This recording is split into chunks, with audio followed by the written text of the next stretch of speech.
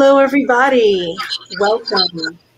My name is Lori Rose Linton, and it is my honor to welcome you today to the launch of the Alliance for Healthy Lifestyles and Healthy People. I am the CEO of Hip Hop Public Health, which is a unique nonprofit that harnesses the transformative power of music, art, and science to promote health literacy, inspire behavior change, and achieve health equity.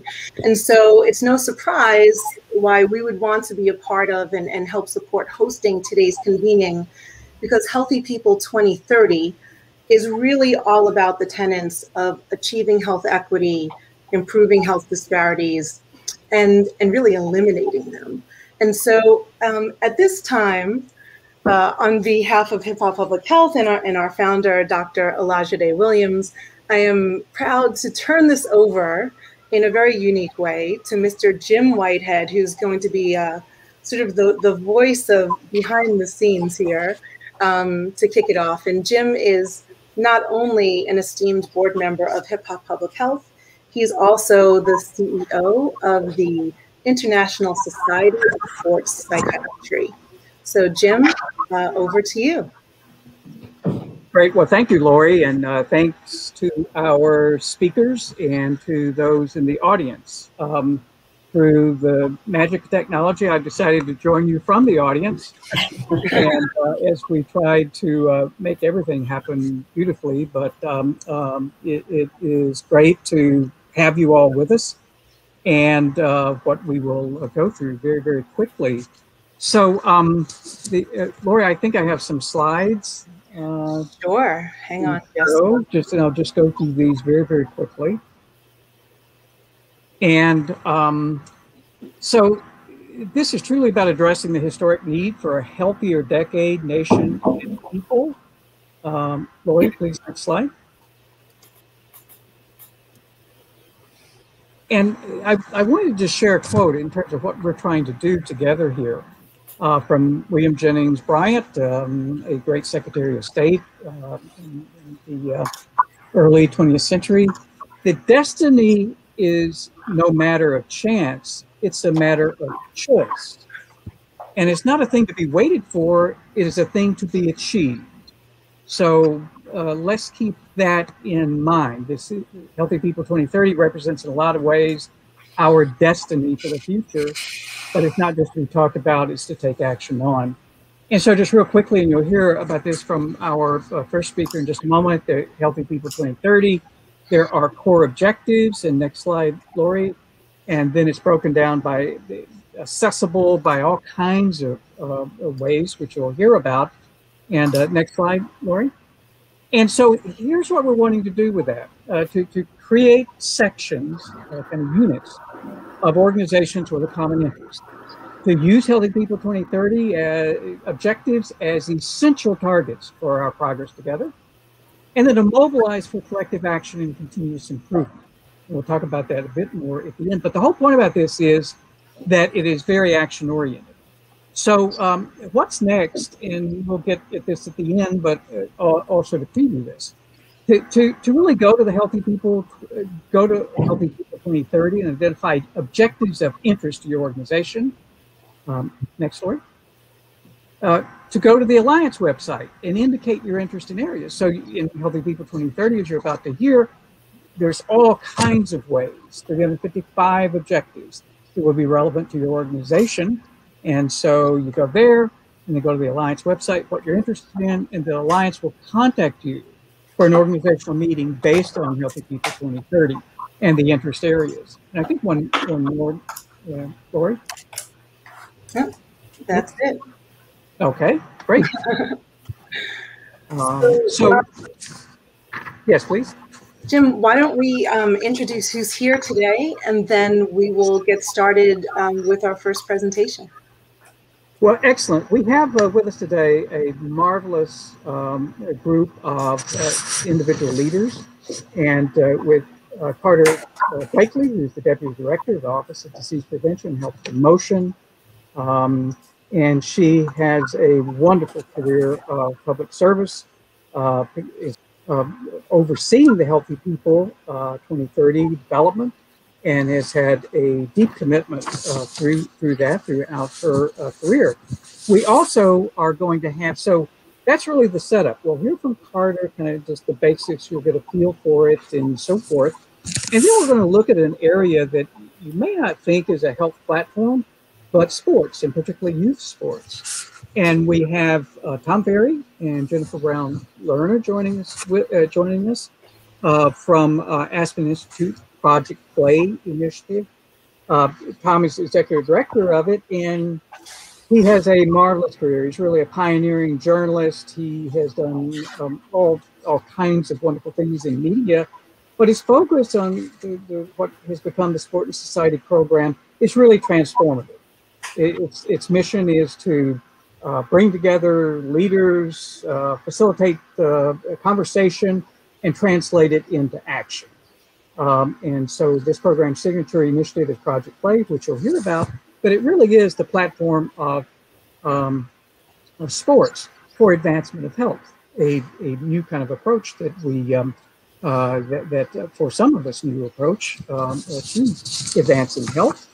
And following, we will have Nico Pronk, who is a remarkable professional, as all of these are. He's president of the Health Partners Institute and chief science officer at Health Partners.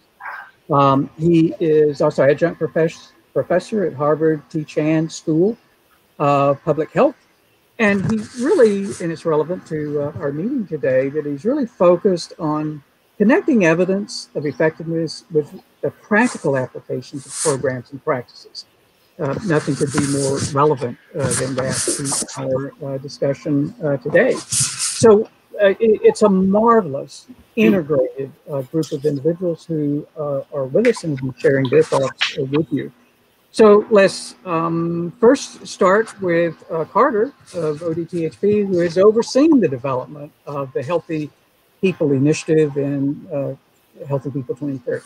Carter, please. Great. And thank you so much, Jim. And I'm really honored to be here today. You've collected a wonderful group of like-minded organizations at the Alliance for Healthy Lifestyles and Healthy People launch. And Lori, I do have a slide. I guess, do you want to put just the title slide up? Right, in case you forgot who I was after Jim just introduced me. So anyway, Jim, thank you for your dedication over the last couple of years. You've stood by us during the development of Healthy People 2030, and in the background, you were rallying together all sorts of people to support us. So thank you. And I also want to recognize Nico Pronk, who was our co-chair of the Secretary's Advisory Committee for National Health Prevention and Disease National Health Promotion and Disease Prevention Objectives for 2030. That advisory committee really gets a ton of credit for where we are today. They helped guide us through the selection of objectives, developing our framework, ensuring that we continue to put the bar really high and strive for eliminating disparities, achieving health equity, and as well as focusing on the social determinants of health. So thank you. And then again, thanks, of course, to all of you in the audience who share our common goal to improve the health and well-being of the country. So I hope that some of you are familiar with Healthy People and that you contributed to the development. If you did submit comments, you can rest assured that we did pay attention to them. So Healthy People sets a shared vision for the health of the nation. This decade, our Healthy People vision is a society in which all people can achieve their full potential for health and well-being across the lifespan. And no, we're still on that slide. Okay, great, thank you. Healthy People is one of HHS's longest running and most influential health initiatives. And it was actually the first national framework established by HHS back in the late 70s for tracking progress on prevention strategies over time. And since 1980, HHS has set measurable objectives with targets to improve the health and well-being of the nation through the Healthy People Initiative. And this decade, Healthy People 2030, builds on the previous decade's efforts. So we've taken the lessons we've learned, integrated the latest public health challenges and priorities that we face today. And we say that Healthy People, while it's federally led, it really is stakeholder driven. Healthy People does rely on input from the public through its advisory committee, which is entirely non-federal. We have multiple public comment periods throughout the development process, which actually takes several years. And then within the federal government, we have subject matter experts across every agency at HHS, and we even pull in representatives from other departments, EPA, USDA, Department of Education, transportation. We finally realized that we can't improve health just by staying in our own traditional health silo. So next slide, please. Great. So as you can see on this slide, Healthy People 2030 includes 3 types of objectives. There are the 355 core or measurable objectives that Jim mentioned earlier. And we also have 114 developmental objectives and 40 research objectives. So core objectives were chosen using really rigorous selection criteria, and they have reliable, nationally representative data and associated evidence-based interventions.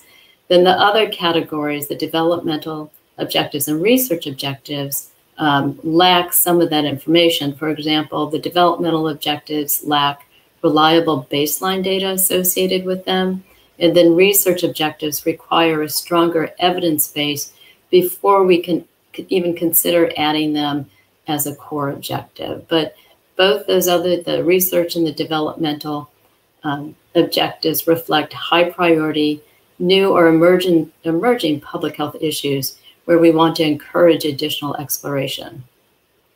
And then not yet, sorry. And then the leading health indicators, you can see that subset in green there, or the LHIs as we call them, are a subset of 23 high priority objectives that highlight critical public health issues that affect people in different stages of life. So the LHIs address the leading causes of death and disease in the United States, including heart disease, cancer, and diabetes. They emphasize upstream factors, which are the conditions in people's environments and behaviors that influence their health. Then we also feature in Healthy People 2030 8 overall health and well-being measures, or OHMs, that we use throughout the decade to track progress toward our vision. While the Healthy People objectives focus on specific issues, the OHMs they're broad global outcome measures to evaluate the nation's health status overall. So next slide, please. So promoting health equity is a key part of our mission at ODPHP and HHS, and I think actually today across the entire federal government. But it's central to Healthy People 2030's framework. So that's why Healthy People has an overarching focus on addressing the social determinants of health, eliminating health disparities, and achieving health equity. And then I'd like to point out that our emphasis on the social determinants of health provides ample opportunities to partner with organizations outside the public sector, like many of you that are represented today. And Healthy People also drives action for other initiatives, strengthening our work to improve the health and well-being within ODPHP. For example, ODPHP issues the physical activity guidelines for Americans, the dietary guidelines for Americans. We have programs focused on health literacy, and Healthy People 2030 includes specific objectives on the physical activity guidelines and nutrition objectives. And health literacy is kind of embedded in everything we do. And in fact, Healthy People 2030, for the first time since the 2010 decade, has a new health literacy definition. The last couple decades, we have had a definition that focuses on individual responsibility for being able to access and understand and act on information. This decade, we've added a second definition to complement that, and that's organizational health literacy, recognizing that organizations do carry a responsibility to ensure that information they put out is of use and of benefit to individuals. So we're fine. That's good you stay there. So we recognize that we can achieve our healthy people vision at ODPHP on our own, or even if we were to work just within the federal government with our fellow government colleagues. But we really do need the help of partners like you. So again, that's all the more importance for ODPHP and HHS to be a part of the Alliance's launch today. So now next slide, please. So there's a lot folks can do to help us implement Healthy People 2030 and achieve our goals and objectives for the decade. So especially as we look ahead at our nation's long-term recovery from COVID-19, we need Healthy People's shared vision for a healthier nation now more than ever. COVID-19 really did focus our attention so acutely on the danger of health disparities and the importance of improving health for all Americans, regardless of race, sex, ability, socioeconomic status, or even where they live. Had the American population achieved the Healthy People objectives for the last decade, we would not have found ourselves faced so many incidences, populations with really deadly chronic diseases and underlying conditions. So as such, we all should be using Healthy People to identify our needs and priority populations related to health disparities and to set targets that address those needs. And specifically, there are a number of ways that partners and organizations can work toward achieving Healthy People's vision. For example, CBOs can use Healthy People data as a benchmark for measuring progress toward health outcomes and find evidence-based resources to inform their public health practices that they may put in place. Policymakers can use Healthy People's data and evidence-based objectives to inform, develop and implement policies that improve our nation's health and address health disparities. And academic organizations can use Healthy People as a teaching tool, part of your curriculum. You can use Healthy People to support your research agenda that works toward achieving the objectives, and then also partner with other organizations to develop and evaluate, provide some science-based evaluation evidence for practices that can help move the nation toward better health. And then what's really important are these cross-sector partnerships, which I think the Alliance represents. Looking beyond your own specific organization, pulling in other organizations that share common goals. They might not be in your same lane, but recognizing that we can all share common goals and visions, even though we might fall into different sectors. So that's so important to realize that connection there. So it's really only together that we can drive action in all sectors to prevent disease, promote health, and advance health equity nationwide. I mean, we can only do so much at the federal level, but we do rely on alliances such as this one to really move the needle forward and show a difference in our health moving forward. So anyway, thank you. I hope that was a quick but thorough enough overview of Healthy People. And we really look forward to working to the Alliance in the future. Carter, thank you so much for that very informative presentation. And before we let you go backstage for a little while, there's a couple of questions that have come up. And so we have one here from John Metzler. What is the definition of organizational health literacy? Oh gosh, I don't have it at the top of my head. It's not a short one. But the gist of it is that instead of focusing on the individual. Like with healthy people, each of our objectives has to have a data source. So we have to collect data on each of our objectives. So for individual health literacy, we needed to collect data that reflected how individuals were able to act on information they received. Organizational health literacy will focus on what organizations are doing to help ensure that individuals have access to health information that they can understand and use. But if you would like the specific definition, please go to health.gov/healthypeople2030, and you will find it there. Wonderful. Thank you so much. And I'm going to turn this over to the voice of Jim Whitehead to move us forward. And I'm going to unmute you, Jim. There you go. Thank you. And I actually enjoy being in the audience. It's great. Carter, just one question, then I'll introduce just real quickly. The sections, we're going to have sections that are devoted on a range of health issues. And a colleague emailed me, just real quickly, if we aren't making the progress that is intended, what, as a country, obviously the sections can begin to focus on that because they're going to use Healthy People 2030 as both the target and what is our progress toward that. But do you have any just kind of quick thoughts of how that process will go within the federal government, and then how the private sector should respond? Well, within the federal government, the way we carry out Healthy People throughout the decade, we're constantly monitoring our progress toward achieving those objectives. We work really closely with the National Center of Health Statistics. They're our data gurus, and help ensure that the data and that we put on our website and we use to measure our objectives truly is nationally represented and valid, has large enough sample sizes that you can consider it to be reliable.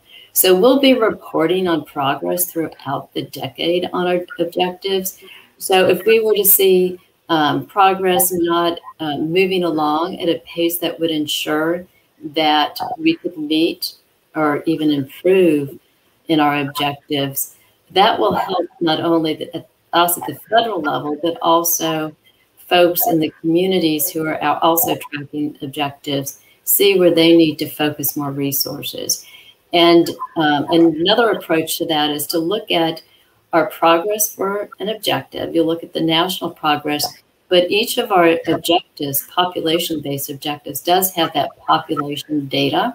So you can look at the data for the objectives by different demographic groupings, whether it's race, ethnicity, geographic location, sex, age, insurance status. And you can see if within an objective, if there's a particular population that's not doing well, and that's a signal that more resources and attention needs to go to that particular population. And that's the one thing we've learned from the pandemic, is that there are populations who did not do well, and they're still not doing well. But we had population level data that could show that. Great, excellent. Thank you, Carter.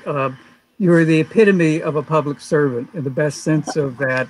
And we appreciate everything that you do and look forward to the private sector and NGOs collaborating closely with you and as we organize our work in sections. Thank you very much. Right, and thank you. Thank you. It's my pleasure to, as I did just briefly earlier, introduce, call along Tom Ferry and Jennifer Brown Lerner. I have collaborated with Tom for a very long time and have seen Project Play as part of Aspen Institute really achieve extraordinary things. And, again, for many, it's a sector that's not necessarily thought as a platform for health advancement. But as you'll hear from Tom and Jennifer, it's not only a platform, it's a powerful platform. So Tom and Jennifer, please. So welcome, everybody. Thank you, Jim, for inviting us to be part of this, and great to see some of the names in the chat, which we're familiar with. So I'm going to try and not be redundant here. let you kind of know how Project Play and the Aspen Institute's Project Play, our larger initiative, kind of fit into Healthy People 2030 and hopefully make a contribution to building healthier communities through sports. So maybe we can, and I'm going to turn over to Jennifer, who's really got the best information to share here, but I'm going to whip through several slides and then go to her.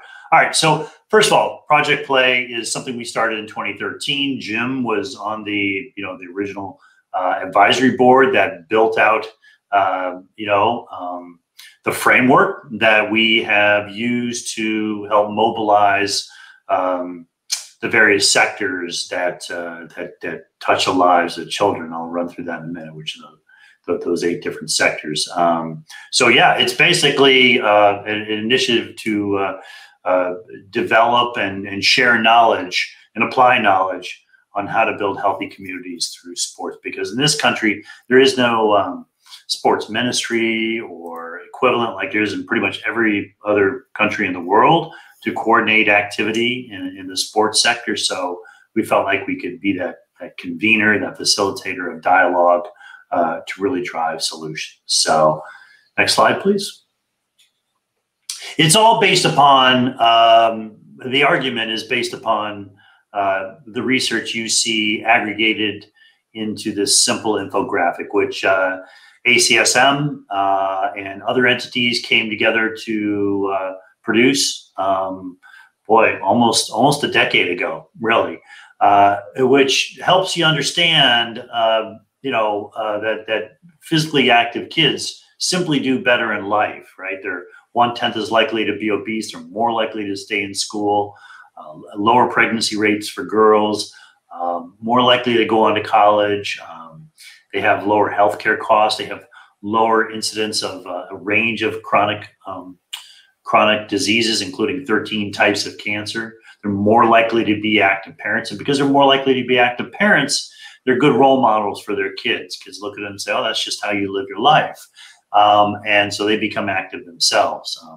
This is just, again, aggregating the stacks and stacks of research to make the case for why it's important to get kids off the couch without running them into the ground at an early age. And we just know that's not always happening in our communities. Our data show that most kids do not get a quality sustained experience into the teenage years. We just structurally push kids aside at a very early age because they're not seen to be the best athletes, or they're just not from the upper income homes that can afford to start writing those $2,000 checks to clubs, that are going to give them an opportunity to, get real playing time for their high school team, or maybe even have a chance to compete in college. So they just check out early. So we have some real dysfunction in our sports system, and we're doing our best to try and help folks fix it. So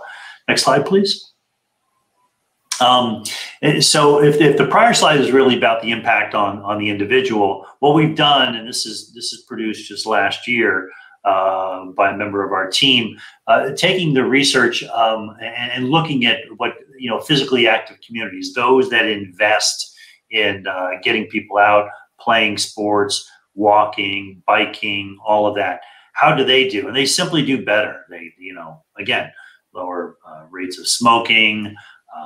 People bike more, higher property values. We know that, homes near parks, for instance, sell for more, higher graduation rates. So there's a real argument for municipal leaders and state and federal leaders to invest in building active communities.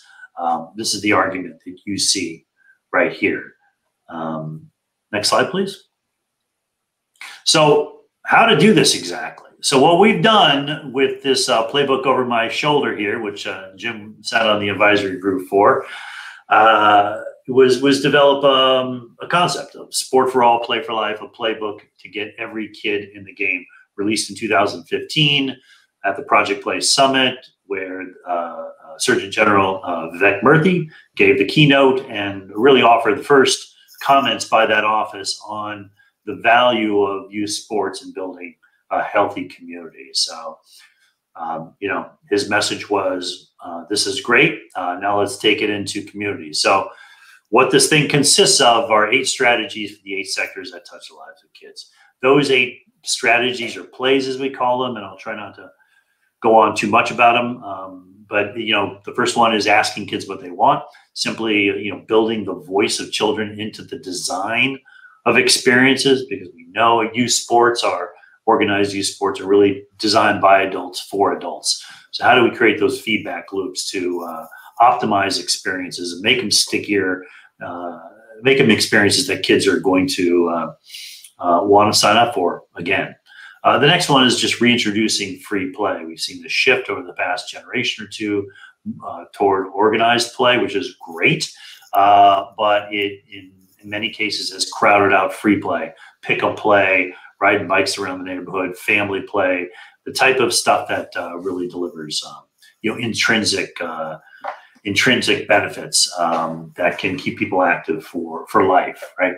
The third one is encourage sports sampling, which is really a 2-part call to action. One is a pushback on this trend toward early sports specialization, where kids in grade school are asked to focus on one sport or another because that's their opportunity to get a college scholarship, or maybe even just get playing time for that high school team, where 120 kids try out and not that many make it, and it just gets very competitive very early. And the second piece of that is just introducing kids to a wider variety of sport experiences than they're typically introduced to. About 120 different sports out there. How can we, through PE, through pediatricians, through other mechanisms, through working with national governing bodies, connect kids to a greater diversity of sport experiences. The fourth is revitalizing in-town leagues, and what we mean by that is local leagues that are easy to get to, classmates playing with classmates at low cost. A real key piece in bringing back community-based play is improving the quality of the experience itself. Training the coaches, which is another one of our call to actions, and the key competencies in working with youth, including sports skills and tactics. So parents don't feel like they have to flee to the travel team starting in 2nd and 3rd grade just to preserve an opportunity for the kid to play later on. The next one is think small, which is simply means being creative with the play spaces in your community. So shared use agreements, building smaller spaces. You don't always need an 11v11 soccer field. You can build a little soccer space in an urban community in a neighborhood for a lot less than that, $150,000, and you can do a lot of great things if we don't think we have to always build these massive sport complexes. The next one is design for development, which is really just a call to anchor our sports system in the principles of age-appropriate play. Elementary school teachers know that you can't teach calculus to a kid in 3rd grade. You have to progressively get there. We have a landscape of well-meaning coaches and program leaders who are often coaching 6 and 7 and 8-year-olds like they're in high school, and they just don't know how the brain is developing, what kids can handle, what they should be introduced to at an early age. So how do we work with the sport organizations to get them trained up in that? Which feeds into the next strategy, train all coaches. I sort of covered that a minute ago. Just the minimum ask is, coaching philosophy for kids, basics in physical literacy and sports skills and safety. And the final one is emphasize prevention, which is a recognition that there are a lot of parents now, according to our studies, who are concerned about, if I introduce my kid to sport, are they really going to receive positive health outcomes? They hear about the concussions, they hear about the ACL injuries, they see some of the emotional abuse that's out there, and they're less likely to introduce their kids to a sport experience. So we've got to take that piece of it seriously. So those are the 8 strategies that we ask all of the stakeholders who come into Project Play to think about activating against.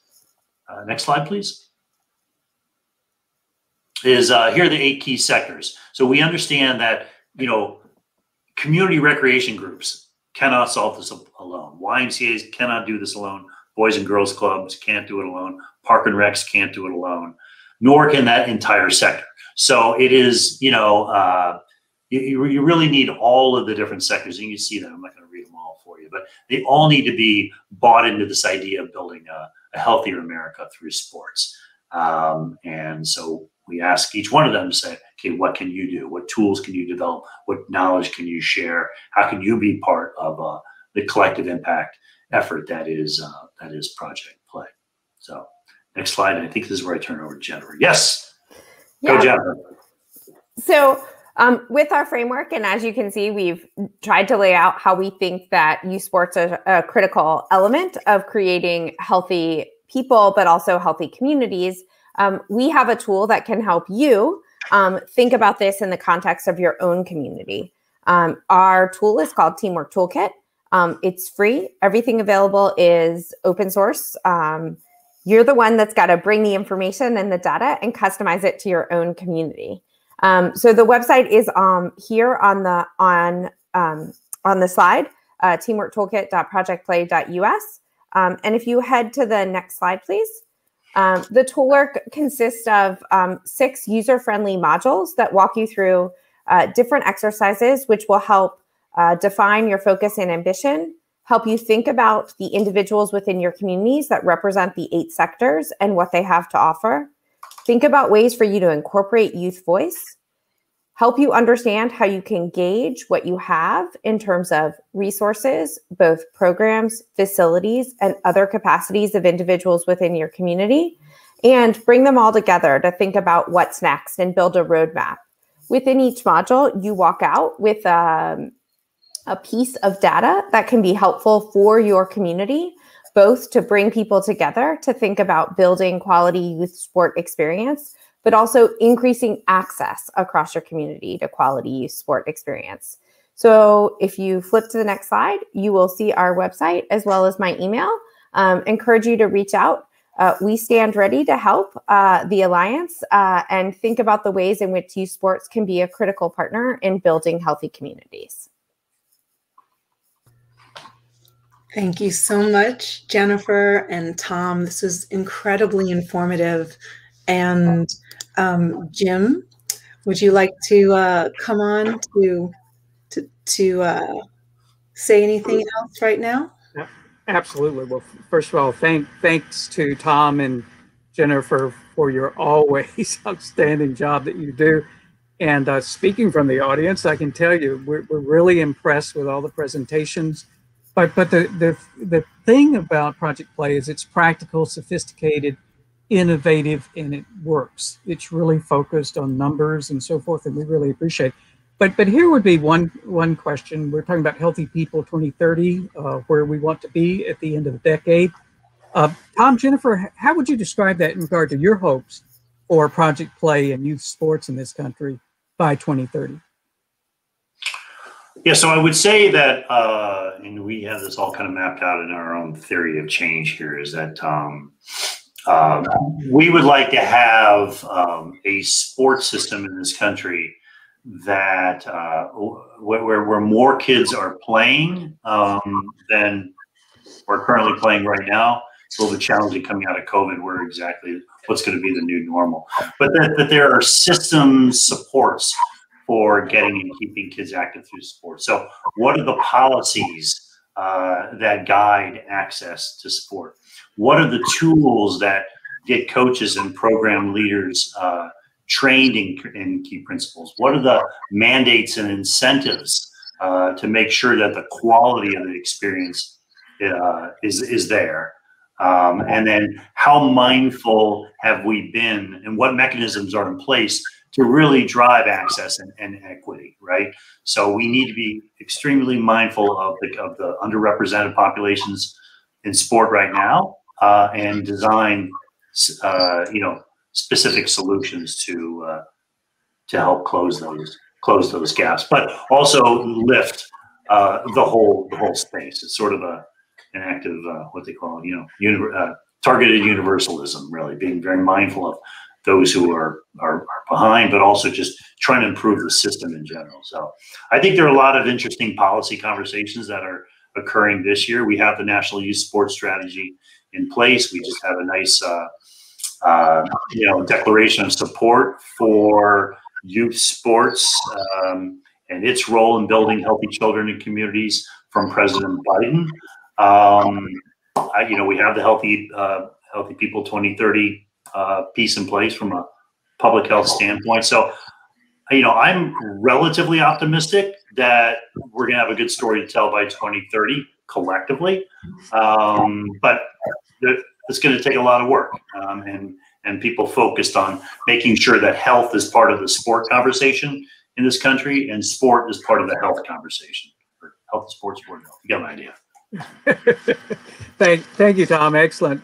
I know colleagues are really appreciating the way that you're focused on ensuring that health and prevention is an important part of the youth sports experience. And Jennifer, just real quickly before we turn to Tom, is there anything you would want to say about the Teamwork Toolkit, which we've had great conversations about and think it's powerful and look forward to working with you on that? But how could that might align if something kind of immediate comes to mind, how the Teamwork Toolkit could align with Healthy People 2030 aims? Yeah, well, I think there's two ways, that come to mind, at first. I mean, a big part of what Healthy People 2030 has done is set out, very specific goals around what this looks like. I think that the Teamwork Toolkit can help you set or customize those goals or some of those metrics for your community. In addition, as Tom mentioned, I think the Teamwork Toolkit gives you a common language across all of the sectors that we mentioned, across health, across sport, across education, across business and philanthropy, to begin to talk about the value of youth sports in creating healthy communities. And so with that, it can be really valuable for the customization to the context of your own community as we think about this in the context of our country as well. Very excellent. Well, again, thank you both so very, very much. And we're now going to have the pleasure of such excellence, followed by excellence, of hearing from Nico Pronk, who has played remarkable roles. But the thing that I should say in particular, that he served as the HHS Secretary co-chair for the advisory committee that made recommendations on the whole design of Healthy People 2030. And that what is also great about Nico, he can look at the science, but as said earlier, he really is focused on how do you translate that into action and progress. So Nico, we're glad to have you with us. Well, thank you, Jim, and thank you everybody else on the call today. It's a real pleasure to be here with you. And just thinking back about the experience of being on the committee, I would just like to say thank you to all the ODPHP staff and just the staff in general on the federal side. Enormous amount of work and a heavy lift. But there are two people in particular, and you've already met Carter Blakey and then Emmeline Ocha as well. Just phenomenal support from those staff in ODPHP. So with that, I'd like to just make a couple of comments and keep it fairly short. But if you go to the next slide, I was very, proud and privileged and felt very honored to have co-chaired the advisory committee for Healthy People 2030. It was an absolutely phenomenal group of people to work with.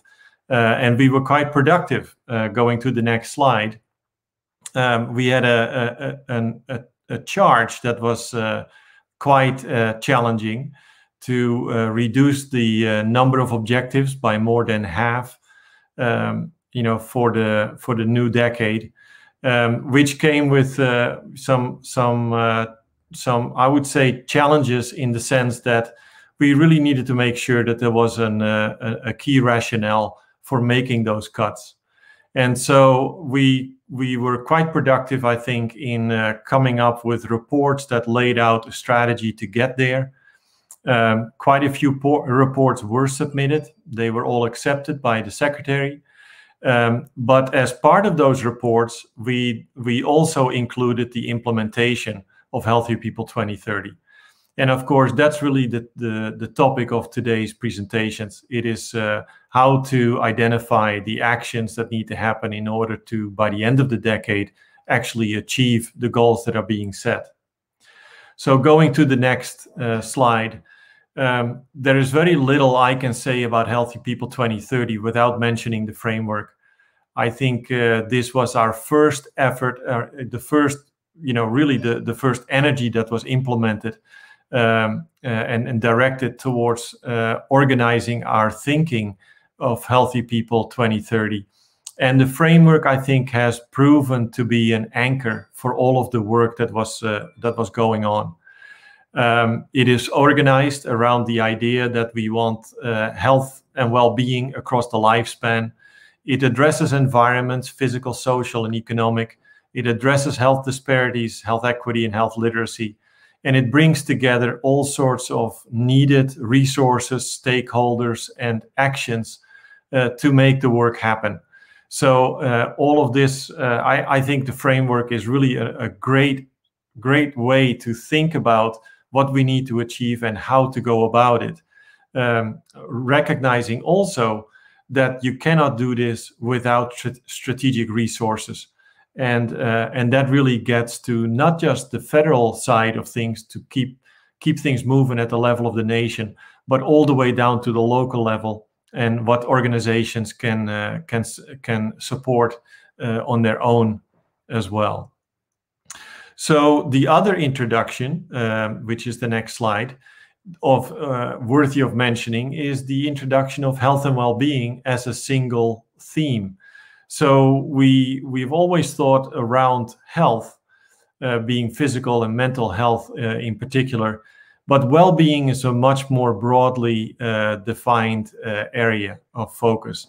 What Healthy People 2030 did is actually pull these two terms together and treat them as a single one.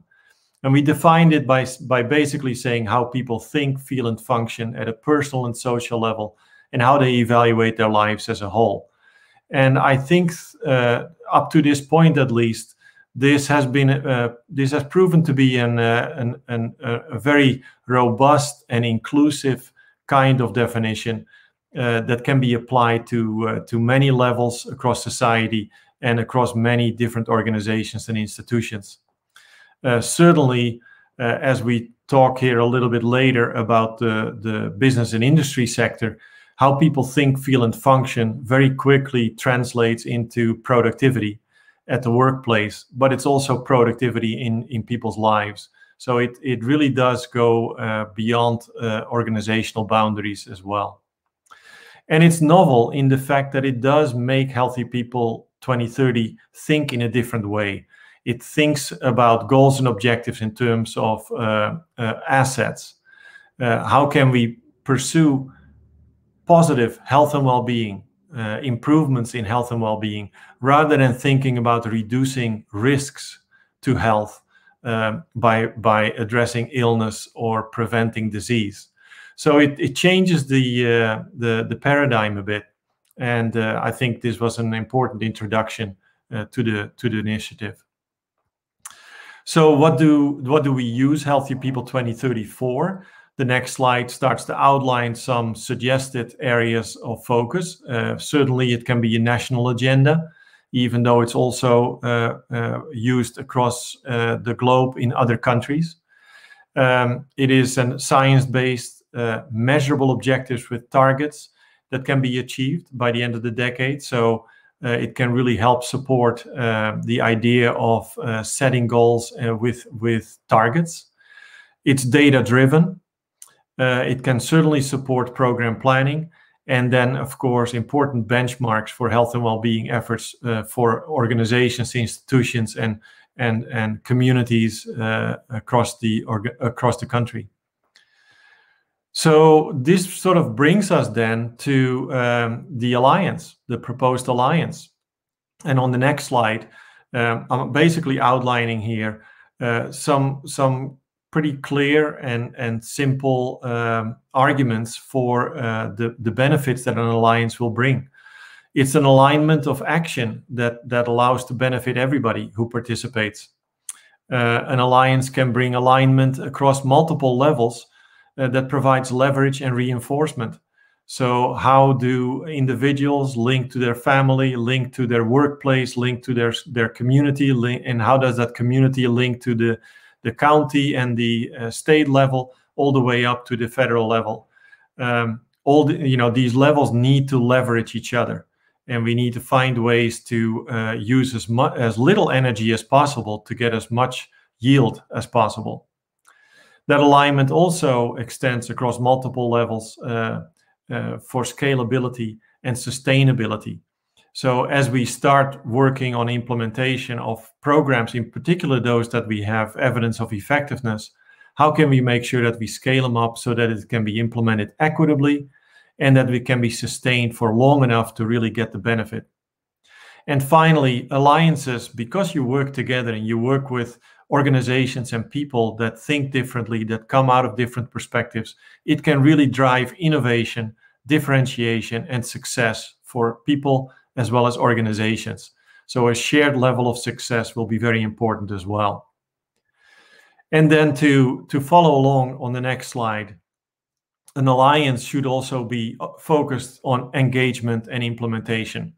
We need to make sure that stakeholders are engaged as a critical component for implementation, that they together generate a level of collective action that benefits many across society, and at the end of the day, everybody.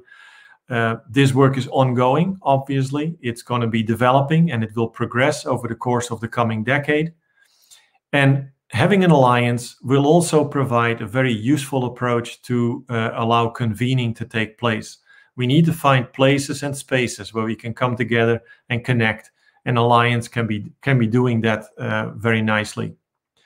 So as Jim invited me to think about the work site in particular, we've been able to bring several companies together in very short order to at least make a commitment to start meeting on this topic. And so several organizations have already committed to do so as part of a section on worksite safety, health, and well-being. Early commitments come from different health systems, including the University of Pittsburgh Medical Center and Health Partners in Minneapolis. Some global organizations, Aon, Risk and Reinsurance, as well as SpurTech, as well as organizations or associations, I should say, that bring together a focus on health and business and industry, including the Health Enhancement Research Organization, or HERO, and the International Association for Worksite Health Promotion. But there are quite a few others on the list that has already been growing as we speak. So we really look forward to starting off this section in short order. And with that, I'm going to hand back off to Lori and Jim. And thank you very much for having us here today. Thank you so much, Nico. That was incredibly informative, and we'll have Jim join us once again. And I think there are a couple of questions in the chat that I do want to highlight, but I'm going to bring up all of the presenters back again, just for some final comments and questions before Jim closes everything down. So we have one question from Russ Carson. Why health and well-being versus health and wellness? And I believe this is for Nico. Well, that's a really good question, and I think the answer really lies in definitions. The idea of well-being and having multiple domains within well-being, and it being defined in ways that go way beyond the individual's health from a physical and mental perspective, but really in the context of upstream determinants of health. So the idea that we can do something about the environments in which people find themselves, whether it's the physical environment, the social environment, or the economic environment. And so the well-being approach really lays that out very nicely, and then connecting that very explicitly with health. That's how we ended up with well-being. Thank you so much, Nico. And I think this final question, and Jim, if you want to chime in, this is really for all the presenters. Implementation can seem overwhelming. Are there any successful examples from Healthy People 2020 that can help us move forward as an alliance? Who'd like to jump in first? Well, I can start quickly. So we have a lot of examples of different approaches. For example, if you're looking at state or local approaches, Healthy People, even with its 355 objectives, not to mention the 1,200 that were in Healthy People 2020, can seem overwhelming. So what different users would do, they'd look at the whole menu of options, and they would identify specific objectives that were important to them, just relevant. So, narrowing the focus so you don't feel overwhelmed.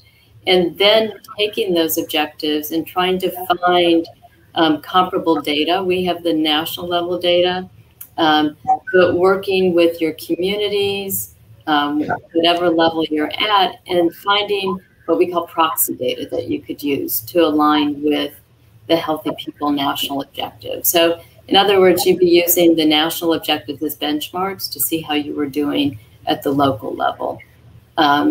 And then taking what information that you find and looking at your own programs and policies. Are there things you need to change or develop that would facilitate achievement in whatever you happen to be focusing on? But then again, if you go to the Healthy People website, we do have what we call the stories from the field and evidence-based resources that provide examples.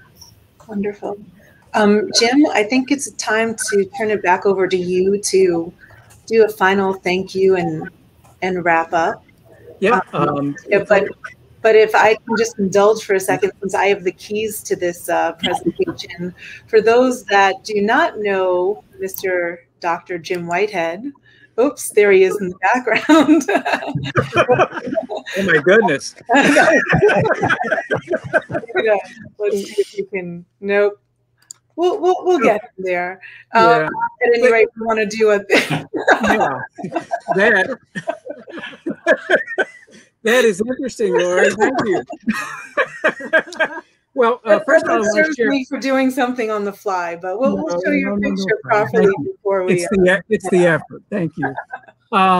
I just want to share with our presenters that they're, since I'm in the audience, there literally is a standing ovation occurring right now for all of you. You were just remarkable and did dramatic things.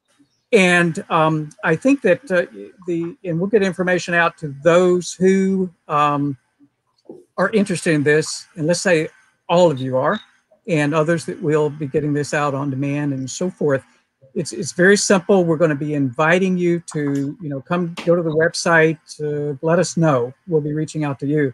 Do you want to be involved with the section, and what is that section? Because I've been getting some private questions about, can we do something in oral health? Can we do something in health literacy? The answer to all of that is yes. And I think Carter expressed it well, and as did Nico. The numbers were too large to have kind of a coherent approach with the previous objectives. I mean, how are you going to do that? So it really has been curated down to 350, which is still a lot. But if we had multiple sections working on this, really engaging the private sector with these national health objectives, we can make deliberate progress, and we'll be open to all of those sections. We just want to make sure that they are, large enough to be meaningful. And so I think that, in addressing this, do become familiar with Healthy People 2030.